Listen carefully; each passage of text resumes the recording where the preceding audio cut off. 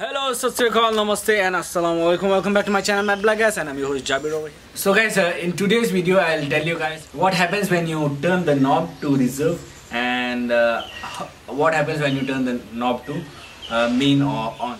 As you guys know, I have Thunderbird 500 and it's a EFI engine. Since EFI engines, they don't have what you call the reserve and main switch, as it has a fuel pump which directly injects the fuel into the combustion chamber. So until recently, when I changed my Royal Enfield Taurus fuel tank, the fuel tap was leaking, and so I thought of getting a new one. Before this, I used to think that the tank has two compartments.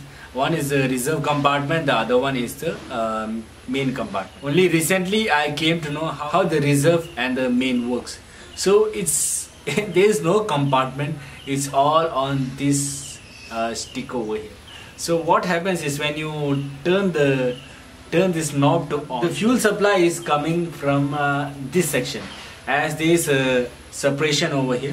So the valve is connected to this area and the fuel is supplied until here. So when the fuel level drops below this area, the bike falls under reserve fuel. When the bike falls in reserve, what we do is we turn to reserve. So what happens in reserve is, you see this section over here, the remaining fuel is taken from this particular section, as there is no different compartment for reserve and main fuel.